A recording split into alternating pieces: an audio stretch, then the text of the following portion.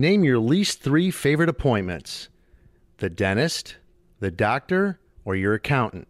Well, if you pick number 3, then you wouldn't be wrong unless you listen to this next conversation with my guest, Mark Fishman. I found our conversation to be very engaging. He's not your typical accountant. His areas of expertise and his interests are key to the themes he discusses with me here on this next episode of IRC Wealthcast. IRC Wealth. Take control of your finances and embrace life without worrying about money. All right, welcome back to another episode of IRC Wealthcast, and this is an exciting episode, and I usually don't date the episodes, but it's the first episode that we're recording for 2017. Jody at the helm, so excited to have her back, and we're really pumped up about our slate of guests for you in this new year. Speaking of which, I have with me today someone who is, to satisfy SEC compliance, is a client of IRC's and also a very accomplished CPA. His name is Mark Fishman. He is with Kane & David as a partner and has been there since 2005. They are a local firm representing a myriad of areas for the business practitioner. Mark's areas of practice include manufacturing, technology, telecommunications, distribution, entertainers, athletes, and service companies. And he's a partner in charge of the firm's state and local tax practice, which uses the acronym SALT, and has a specialty in multi-state tax planning, I should say, tax credits, nexus requirements, sales tax, and ad valorem tax issues. And he advises the firm's clients in international taxation for inbound and outbound transactions. I am out of breath introducing you today, Mark, but I want to say welcome. Thank you very much for having me. Yeah, I'm really excited about you coming on board for this conversation. We were talking, Mark and I, just before we started recording today, and all the different things that they do. And I think that you're in for a very interesting conversation. Mark has really dug into some interesting ways that you, as the business owner, as well as, I guess we could say, the from the personal standpoint too, but can both. Yeah, right. That's fair to say. Can take such amazing advantage, or at least understand the advantages that are in front of them for state and local tax positioning here in Georgia. Did I get that right? Yeah. There's lots of little things that people just aren't aware of, that when we meet with our clients, we try to bring to their attention and help them see different things that they're already doing, and maybe double dip on what they're doing already for their businesses, and then maybe take a credit on top of that to help get both benefits. Yeah, I mean, that's the thing that, and when we had first met, I found interesting that this was a specialty of yours. It's a key differentiator of you and your firm. I think that people overlook this in a big way. I don't know, is it just they think about federal positions and they don't think about the things that are available to them out there? What do you see as the guiding light for this kind of thing? Yeah, that's what we see a lot of. Yeah. People think federal, and that is important. That is a pretty high tax rate. Right. So we don't want to ignore that. And in a couple of weeks, we're going to enter a new president, which is going to change those federal rules again based on his previous speeches. So you're going to have to deal with that no matter where you are in the country. But states are a little different. People don't think about their states. But here in Georgia, we're 6% on every bit of income. Mm-hmm. And then we also have a sales tax. We have a property tax. We have an inventory tax, liquor tax, car tax. So all of it add up, and they add up. And because you pay them at different parts, like your federal tax comes out really once or twice a month. You're going to pay your paycheck, your federal is going to come out, your FICA is going to come out, and you don't even think about it after a while unless some special event happens or you file your tax returns. Now that we're in 17, you're going to be filing your 2016 returns, so you're going to think about it. But state never seems to have that impact because you pay it, it's only 6%. You don't see the hit as much. And then you don't even realize the sales tax you're paying. You don't realize the property taxes. You just kind of do it. But if you don't know the rules, they can add up. And we try to come with our clients and say, look, if we can save you a little bit, at least a 6% on part of that, then let's do that. Why wouldn't you? Yeah. Why wouldn't you? Yeah. And it is funny if you think about, I think about personal behavior. Let's say the federal returns in front of you, whether you're signing for yourself or your business, and then sign this thing too. What's this? Oh, this is the state return. All right, whatever. And then you green light that without ever even thinking, did I really talk about that with my accountant, or did I ever actually research anything here that I could have taken something back from that? So. We see it all the time. They just blindly will sign it. And they're more concerned looking at the federal numbers, looking at their financials, and they don't pay attention to what comes through on the state. And then they could look and go, what's this other one? It's like, oh, you were in Alabama or you were in North Carolina. And they're like, oh, I didn't even know I was there pretty much. And it's, well, you have Nexus there, so we had to file you there. And we explain it to them, and then they go forward. So we're trying to bring a little bit more to it. We spend a lot of time researching the laws and some of the little benefits that are out there that states do provide that the federal doesn't, that might be helpful. Is there, with the internet economy, does that provide additional complexity when you're thinking about state and local taxation? Yes, because now it's easier to take sales all over. Right. So you've got your website and people are Googling you and they want to buy your product. So you're shipping it to another state. That's not a problem. It's once you start putting people in those other states. So if you are growing your business and you put a contractor or an employee in New York or California or Illinois, and now you're making sales there, well, now you've entered a new realm. Do you have an income tax issue in there? What is that employee doing? What is that contractor doing? Mm-hmm. Do you have inventory there? Do you have assets there? Do you now have to pay sales tax? So when someone from Chicago buys your product and you have an employee in Illinois, and you're doing everything in Georgia, just shipping it there, you now have to look to see if you have to collect Illinois sales tax. And do you have to file Illinois income tax returns? And if you're a small business and you're an S Corp or a partnership, that means you as an individual probably will now have to file an Illinois tax return. All because of one employee and one sale that could taint you for all those activities to be taxed in those other states. Wow. And so really, when you consider some of if just the outline of what you just talked about there, it even makes a difference as to how you expand, not just in where you want to sell things, but who you're going to have as your agent or representative on the ground if they're going to be local, because that affects things, right? I mean, if our clients come to us, we try to enforce on them that as they have employees and they are doing things in other states. I don't mean if someone just gets to your website and they order something from Illinois and you ship them the widgets. Yeah. And that's it. You're probably pretty safe. You don't have a nexus. You don't have anything. Someone just used the internet to buy your product. But if you're going to that next level and you're going to start expanding and start looking at people and inventory and warehouses and contractors. You're dropping a pin now. You're dropping a pin on the map now. Yeah. You are, and states are getting more and more aggressive, and all of a sudden, you don't even think you have an issue, and you send a 1099 to an individual who lives in L.A. A year later, you get a love letter from the state of California saying, hey, we think you have Nexus, and you should have filed in California. And they're probably right. Yeah. And you should have collected sales tax. So now you've done all these sales in California you didn't know about. Now you might have to pay sales tax. You didn't file an income tax return, and a state like California has a flat $800 fee just for being in their state. Yeah. And you haven't paid welcome. that. Yeah, welcome. Please pay us $800. Right. Yeah. Wow. So just by doing that, you're starting these triggers that you didn't even do. You didn't do it intentionally. You didn't know any better. No one's blaming you. It wasn't your fault, but you did it. Yeah. And now you've opened a little Pandora's box that, how do we close it, or how do we address it, and how do we prevent any problems going forward?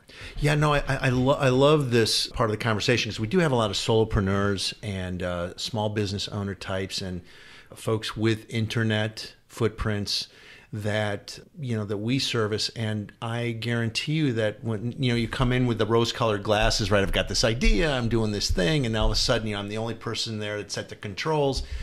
All things are breaking loose. It's fun, and I'm gonna, have a partner. I just took a partner on in California, and they live there, and we're making all these great sales. And ouch, 1 year later, they're knocking at your door, and you have a potential liability, and a sizable one at that. And when cash flow is really king in a young business, it could really crush you. Absolutely, and you're not you're not planning for it. And it's like, hey, my old college roommate's going to do this, and now he lives in California, and we're going to partner up, but we're going to do everything here. He's just going to give me some money, and he's going to help market a little bit out there. But essentially, we're doing it in Georgia, so I don't have to worry about it. Wrong. You do have to worry about it. Yeah, I mean... but you totally did it unintentionally, and no one's faulting you. It's just growth. But that's that's the game board that you're playing on, right? So... And people, I think, just, I meet a lot of entrepreneurs, and they are in expansion mode. And I bet you that that's just something they don't consider, because it is really easy to find someone else that you like. And then they say, hey, we'd be great together. Yeah. And, I know this company or that company, or I'm dialed into all of these departments and these corporations in the state of Texas. And then you go to town, and then all of a sudden, ouch. Yes. Yeah, especially in the 1099 bracket. The 1099, the W-2, the flow-throughs. In each state, they all have their little taxes. California's got their $800 flat fee. Massachusetts has one. Illinois, New York, Texas has a margin tax. Yeah, even Tennessee, you look at Texas and Tennessee, they don't have an income tax, but they have an excise tax or a margin tax. And you're like, well, I don't have to worry about Tennessee. There's no income tax. Well, they have these other little taxes you've got to worry about now. That's right, Tennessee. And of course, Florida also has some pretty lucrative upfront looking tax positions and homestead rules, but... Yes, they used to have to pay. They're really on you for your sales tax and rental properties in Florida, where people get their beach homes and rent them. They don't think about it. That's right. Because it's a different law than Georgia. And all of a sudden they have to collect sales tax on the rent in their beach home in Florida, and they're just trying to pick up rent, and they had no idea. That's right. It was a really good idea to go in on that condo with my brother-in-law. Yeah. Right. Yeah, no, I understand that.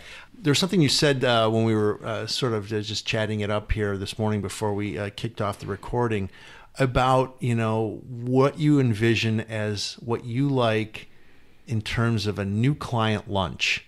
I'm a prospective client lunch, right? So you're meeting someone for the first time, maybe you've had an intro call, and you had some interesting ideas of how you wanted someone to have lunch with a potential accountant and how you differentiated it from what you envision as a lunch with a typical accountant. So I want to prompt you with that because I thought it was kind of cool. Yeah, what I try to do is I'm very fortunate with what I do, and I get to meet a lot of people, either clients or referrals. But we are accountants, and I don't know why, but people think we're boring. And, they think we're sitting there and we're the guy like sits there and says, Bueller, anybody. So we need to spice up our accounting life a little bit. And I always want, when someone meets me for lunch, a banker, insurance, financial advisor, attorney, whatever it is that we're marketing and networking with as mutual clients that we have. I don't want them just to come to the lunch, yeah, it was good. Mark's a nice guy. It was a good meal. He's a CPA. He's a CPA. Yeah. I got tons of them. Whatever. Yeah. Move on. So I always like to try to leave them with some useful nugget, something that they can use and relate back to their clients. And I was like, I don't need to wear Superman's cape. You can. I just want to be a bullet in your arsenal. I want you to come out there and leave and say, wow, I didn't know that. Call up one of your clients and say, hey, did you know you could do this? And a lot of times people don't realize that. And I say, if you're doing something here in Georgia, and you feel good about it, you're hiring people, you're growing, you're buying assets, you're training, you're doing something with the environment, you just are doing something from a normal discussion, puts a smile on your face, there's probably a benefit for that. But the flip side is, no one wants to be that smiley guy. It's not cool to be happy for some reason. And if you're a Democrat, you're blaming the Republicans. If you're a Republican, you're blaming the Democrats. And if you're doing something good, you can't talk about it because the friend next to you wants to complain and talk. And you just are kind of sitting there. But I'm like, try to come up with stuff and be the happy guy and be the guy that says, hey, you know what? We're doing some cool things here in Georgia. Yeah. And we spent some time doing our own due diligence instead of sticking our head in the sand and just complaining about it. We talked about it. We explored ideas with other advisors. And that's where I want to be. I want to be that guy. Because if you're the guy that's just going to sit there and complain, I want to be the guy you're talking to because he's the client I want. He's the client that understands that you got to think outside the box. You've got to get your head out of the sand and say, I'm actually doing well. I'm doing some good things. Anyone going to help me out? Yeah. And chances are you might not fit everybody in every square peg and square hole. Nor should you. No, you're right. Yeah. But there are things that people don't realize that, wow, I can benefit from that. I just had to think about it. So it's a great way to approach that conversation. I think people sometimes they dread meeting with professionals, and I don't want to single out just accountants. I mean, their attorney, right?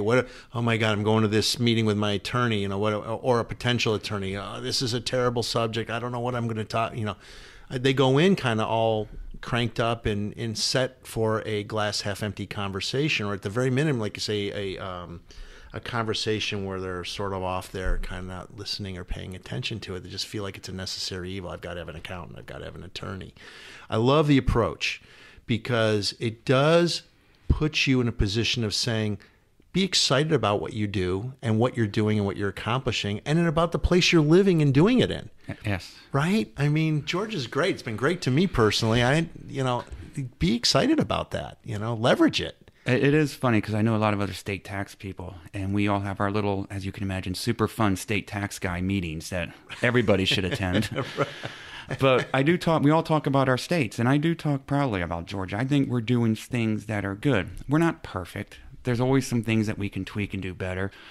But we are a state. We do have taxes to pay. We do have people to pay to help run the state, and they've got to get done somehow. But if we can do it and leverage it different ways, let's do it. And we have some things that a lot of other states don't have. I mean, one of the low-hanging fruit items that I see is training. And if you have an employee who's been with you more than 16 weeks and you train them on anything technical, you can get a tax credit for that in Georgia. And that's a good thing. You're training your employee. So you're already paying for your employee to be trained. And training takes place regardless of size of business. I mean, that's Correct. Something that happens from the solopreneur all the way up to the largest corporation. Training's a necessary evil. It's something that always happens. Yes. I mean, as long as you have that one employee, and it doesn't matter. We take the credits for clients of ours that are in fast food, to manufacturing, to law firms, to entrepreneurs that do stuff that I didn't even know people did. Yeah. And it's like, okay, so, a simple example is QuickBooks. Give us an example about this. Yeah. QuickBooks. A lot of small businesses use QuickBooks, and they have an employee that they send to be trained on it, or the owner might train the employee. So you can still take the credit even though you didn't send them to a training show. Mm-hmm. You can still get a credit if the owner trains the employee. As long as that employee's been there 16 weeks, it's the owner's hourly rate, the employee's hourly rate, and the number of hours you trained. And you can get up to $500 per class, and you get up to $1,250 per year per employee. So we've done it for several clients. And I that's the other thing I like to talk about is we've done it. We've seen the money go into their pocket. It's not like I'm marketing for the state of Georgia here. Right. And I'm being paid by them and the state offers this. My clients are putting the money in their pocket. And I have a lot of small businesses and a single member owner S Corp. And he's got 6 employees. Next thing you know, he's done training. He's gotten $500 for each of them. And it's $3,000. And $3,000 directly in his pocket. It's like, okay, so he just reduced his estimated payments or got a refund or something that, $3,000 can add up. And it totally can add up. I mean, now, if I see $3,000 laying around here, I'm grabbing it, even though, this is Jody's waving me off there because it's her joint, but it's her studio. Quick to grab that from you. But I'll take it. And plus, I love the comment, you're not a pioneer here. This is proven. Yeah. Right? It's day in, day out. You're not the first guy in, yeah. No, and people just don't realize it. So we help them capture that. When it's nice because we see it, like I said, we see it go into their pocket and we help them do it. And it's like, as you get educated in this, you become like me. You become excited about these opportunities. And if you think I get excited, wait till you're the business owner. And the first year you might have found $3,000. Now you're aware of this law. Mm-hmm. So you're cognizant of everything going on in your business and you're having people keep track of it. Next year, it could be $5,000. Sure, why not? Right? And it can grow, up to the max per year. But those are things you're already doing the training. You've already done it. It's not like you're just doing it for the credit. You're doing the training. You're paying the employee. You're spending time with the employee. double dip, capture the benefit that's going to be provided to you. And what I like about this is that they're not just being told to do something, your clients, and then walk away. You're actually educating them on a strategy that they can become very good at. So if when an opportunity arises for a business owner and he or she says, oh, wait a minute, we could do this, and it could be a training event for us, and this is how it could benefit us as well as our business and our employees. Boom, they're off and they're running with it where they may not have seen that before. Yes. As opposed to just saying, Mark, here's all my receipts, do some magic and get me out of this jam, right? We do see that too. right, of course. But I love the education piece because it's a big mantra around here, and people can become much smarter at this. Absolutely. And it is about that. We really try to take time to do it. And we see it year in, year out. We see the credits grow. We see the client coming to us earlier and more frequently saying, hey, Mark, we're running into some issues. We're going to have a big year. That's great. Then this is the other one I love. It's like, hey, I got to minimize my taxes. What can I do? Yeah. And I was like, well, I'm not a big fan of just doing something. And they go, well, is there anything out there I can just write off? I was like, sure. I was like, let me tell you what, I got a big fat deduction for you. It's called accounting fees. I am happy to triple my fees for you. And it's a pure write-off. You'll save 40%. And there's your deduction you're looking for. Now there's a sales pitch. That is. How does that go over? It does. Once I say that, they get it. They realize they don't want to just write a check for the sake of writing a check. Right. At the end of the day, you're making money. It's always better to keep the 60 to 65% than write $1, a nice accounting fee check just for the sake of the deduction. But what you got to do is try to look what you're already doing and look at what you need to do. And, you're having a big year this year. You're having one next year. Maybe not. Like this year, 16, the tax rates are probably going to be higher than the President-elect Trump does what he says. We could look at a price reduction. So it's like, okay, so I want to push my income into 17. I want to take my deductions in 16. Those are timing issues that we had discussions with our clients on. And you've just come through that period. We did. And we had clients that did it. And they're like, and nothing's for certain until he takes over and laws get passed. But you've got to go with your gut. 16 is no worse than 17, and 17 can only be better. Right. Let's just try to defer as much as we can and push it off. You can't just say, I got to reduce taxes. That doesn't get us anywhere. It's okay, let's have a discussion how and what you're doing and take it from an approach of, all right, I'm doing this. Like I go back to it again. It's just an easy example of the training. Georgia has other things that they offer, hiring, buying assets, using the Savannah ports. All those things contribute to tax credits. Research and development. People don't realize they're doing that. Yeah. And that's a great one because that's both a federal tax credit and a state tax credit. So for R&D? Yeah, for that. So you're developing a new product, your new process, your new software, your new widget. If you're doing that, stop and think. Yeah, especially with the burgeoning tech industry that sits here in Georgia. I mean, that in itself, just the IP development has got to be... We see a ton of it. Yeah, I'll bet you do. Down at Atlanta Tech Village, down at the ATDC at Georgia Tech. Yep. And then those developing companies spawn off into other businesses. And through that, and actually through our airport, we get a lot of people that put in foreign businesses here. Right. Because it's easy to fly into. We're East Coast time zone, and we're cheaper than New York or DC or Philly. And we have the big airport. And now you're having international companies putting development here and stuff. And it's neat. It gives us an opportunity to see stuff that, the typical, our image of being the boring accountant, we get to see things that everyone gets to see. So it helps us with our cocktail talk. No, I love it. Let me ask you this. So, since you have such a broad array of people that you service, is there one particular industry you find the most, interesting, quirky, greatest amount of anecdotes? Tell me about the places where you really have had some fun breaking into and working through with clients. Well, it's kind of an easy one for me. Okay.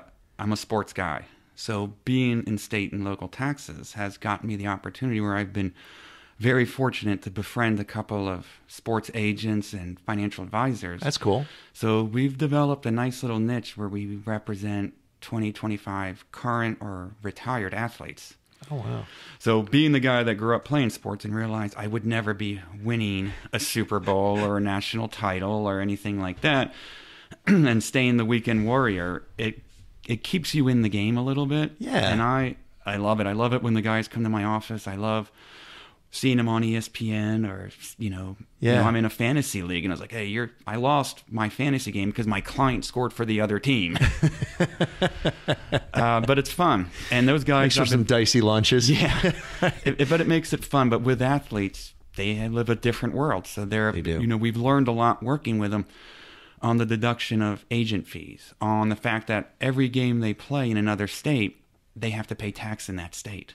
Really? So if you play for the Hawks, and they were last night, the other day doesn't matter, they were in Florida, but if they go play LeBron and they're up in Cleveland, they're going to have to file an Ohio tax return and pay the city of Cleveland tax, and then they go to LA and they go to Chicago and they go to New York and they go to Oklahoma. All those games as a Hawks player. And but they live here, they reside here. But they're earning revenue in other states. So it's called the jock tax rules. And it hits every professional athlete. And most team athletes, football, baseball, basketball, hockey, soccer, you get paid a W-2 wage and you get a per day. It's called a duty day, and you break it out and they have to pay tax on duty days. Whereas if you're NASCAR or golf, if you win the event in that state, you get paid a lot more than if you don't. Yeah.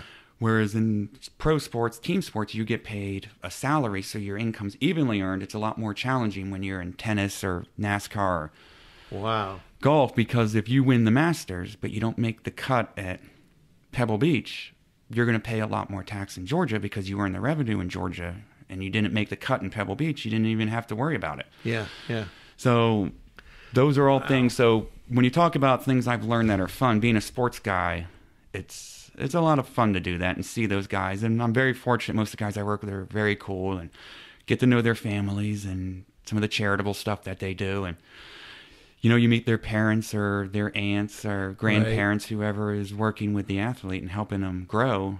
You become friends with them. And it's like, the funny one is always like the rookies, because they got to buy that big rookie dinner. Right. But we deduct it. It's a business lunch, business dinner. So we help them with it. So that from a fun cocktail talk perspective, that's what people like to talk about. From a business perspective, it's complex. It's complex. And what's helped my business in it is, we've been able to work with a lot of service companies, law firms, medical practices, and manufacturing, and the software developers.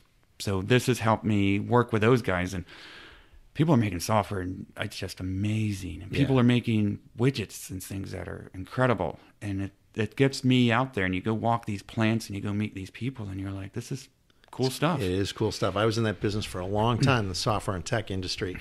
And it never ceased to amaze me how, someone could break off and do something with just a very little bit to start and create just amazing stuff, and companies that would be born out of the rubble of that idea, right? Mm-hmm. And then just flourish and then either acquire or be acquired down the road. And it's quite an amazing thing. I think that it's really cool to see places like you mentioned, like Atlanta Tech Village. I know some of those folks over there, and of course Georgia Tech was the first to really do the incubation model. I think ATDC. And those guys have been around for a while, and just the stuff that's come out of there is fabulous. But it is just almost like a young athlete, in that they are a bit naive. They want to be the technician, right? I'm either going to play my sport or I'm going to write my code. Yeah. And all of a sudden, my world is opened up, and I've got all of this money, and they can get in trouble.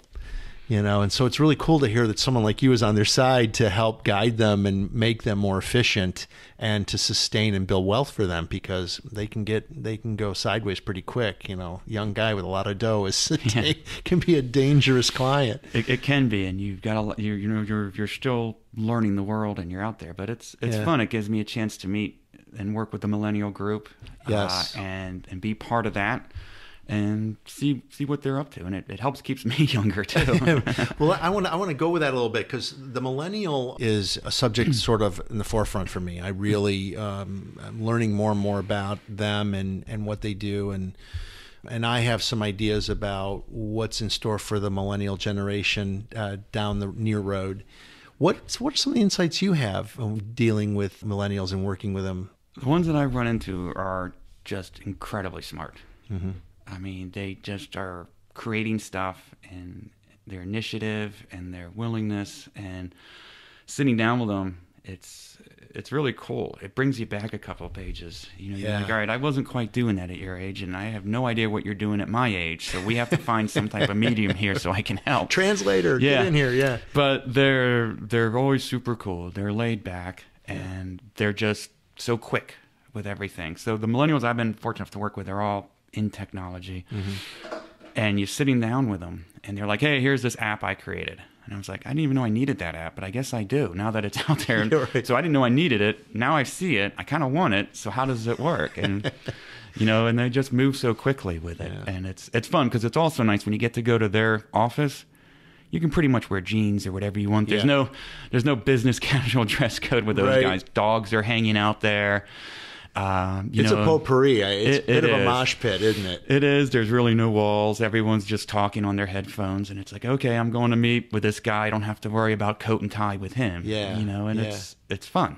So I like going out with those guys. I like meeting them and understanding what they're doing. And I think we've been able to help several of them because in their training and in their school and in their ability to move so quick, I don't think they've taken as much time on a tax finance perspective because they focused all their energy on their product and with their friends and communicating, that I don't know if a lot of times in their schooling they've taken the due diligence to do that. So when we sit with them, we're like, hey, you know, we got to go about it this way. We can't just have another owner. We can't just give your friend shares. We can't just, you know, the frat house rules for subscription agreements. Yeah, you can't just do that.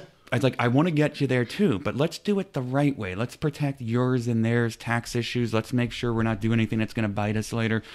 Let's talk about where you want this next Facebook billion-dollar entity to go.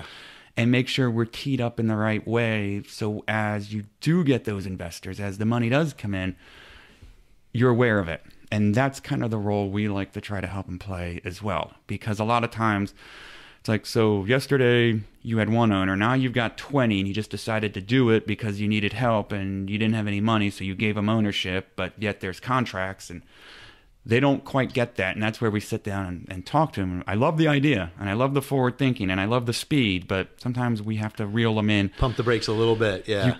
I don't think you can treat tax and finance as fast as you treat technology. Yeah. And you know, I think that also just in general, in terms of the groundwork or the foundation that needs to be set for both legal and financial platforms when you're building a business out. You know, a lot of times it's just like that. I think with the older generations, they may say, hey, everybody throw $50K in the kitty and we're going to go build this business. And they've not written operating agreements, subscription agreements, any of that stuff. And then down the road, the marriage breaks up and everyone's going sideways and there's taxes to do and there's legal things to file. And I think on the younger side, it's more like what you said. It's like, I need help. I like these people. I trust them. Let's just all give each other ownership and shares that have very little value right now. But it kind of is the same thing. And then if marriages break up on this and then things go sideways, now we've got trouble. And so I think the underlying message here is take a moment. You know, don't stop being the technician for the greatness that you're creating, but take a moment and do yourself and your partners a favor and set a tone that's both legal and financially correct going forward. Because once that genie gets out of the bottle, it's nuts. It can be, because technology does grow so fast. Yeah. That you did something just to be nice or not even thinking about it to save money. And then next thing down the road, your technology shot out the roof. And now all of a sudden you made all these other people taken in on all your hard work, when I don't know if that was always the intention, is for them to have that much of your profit. It might be, which is great, but at least go into it knowing what you're doing is what you want to do. Yeah. I love it.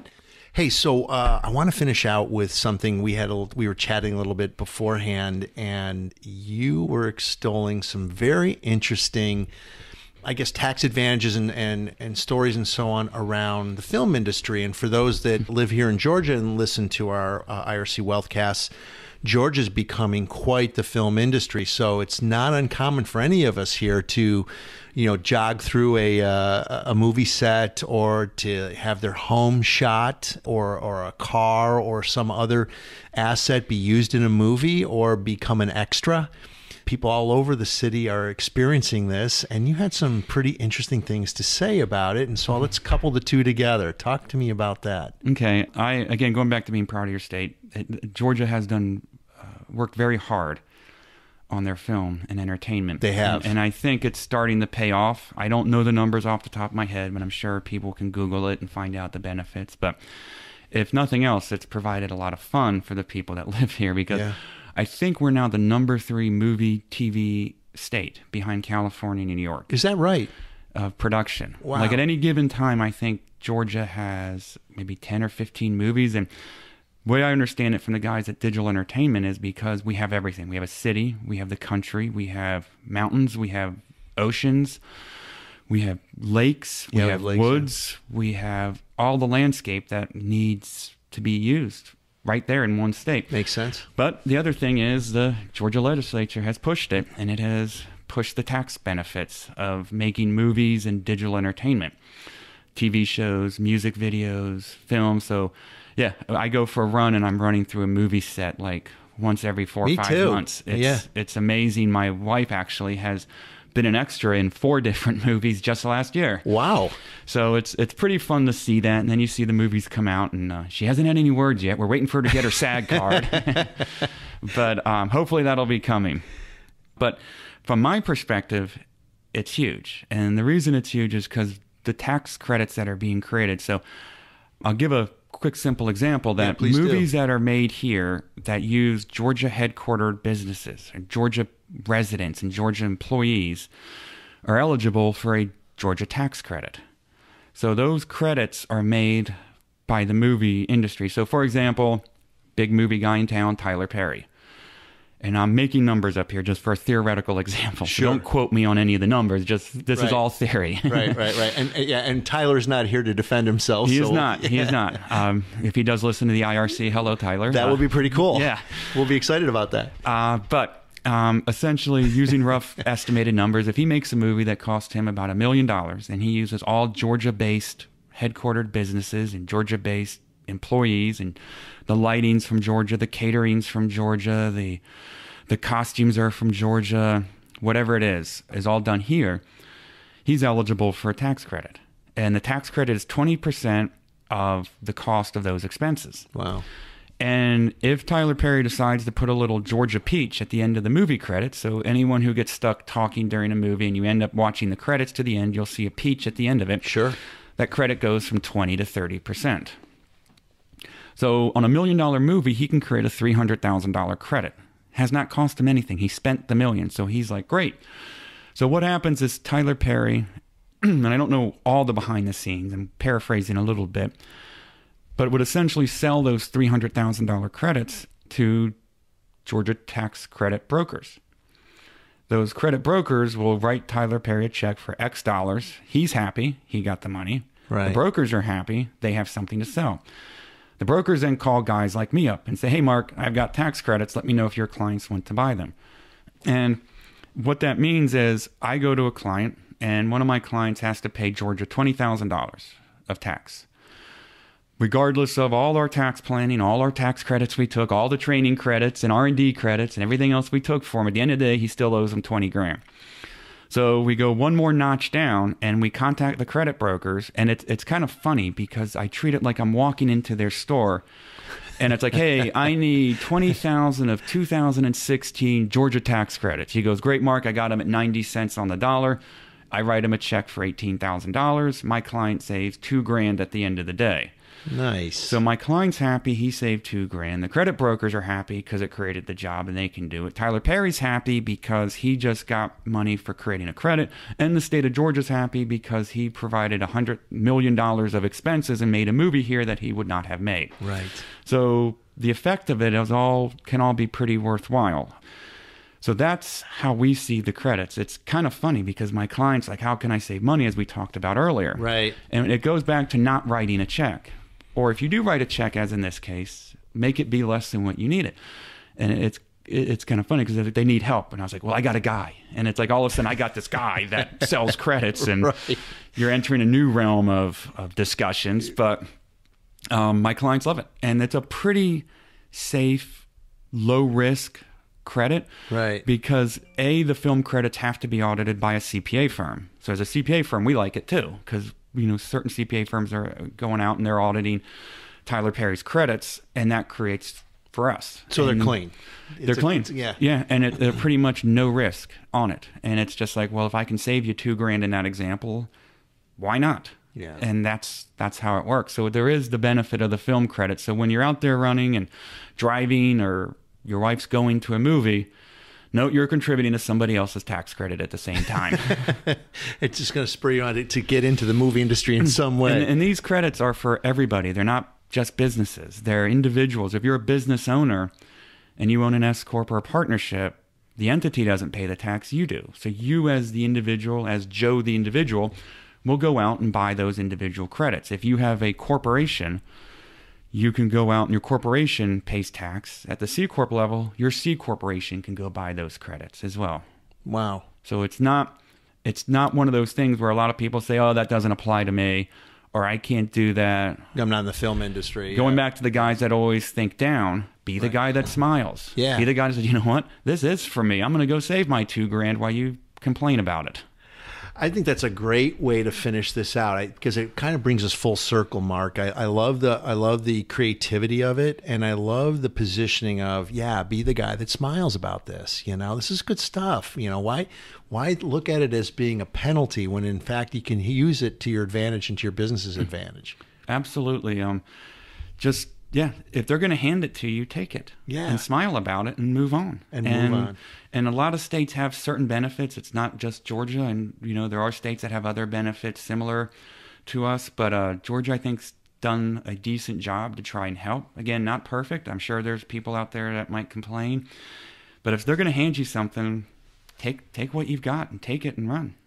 While we've been somewhat parochial in our discussions today, surrounding Georgia, because that's an area of expertise for you, among others, if you're outside of Georgia, that to seek out someone like Mark that is sales and state and local tax geared and schooled up on, so that they can help you with this and you can receive the same sort of positioning that we're talking about here in Georgia today. And I think that, be aggressive and be protective of your business in a positive way and take advantage of some of this low-hanging fruit, as we have talked about.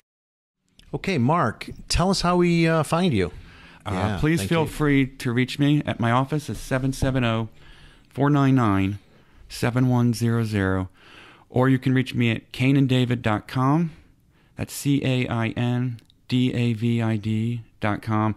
Or you can go to my own webpage called Turkey and Taxes. I know that's a little bit of an odd name, but we haven't had one of those. No, not many people have, but there is significance to it. So that'll entice you to go to the website and see what it's about by reading it, and it'll be explanatory at you there. Very cool.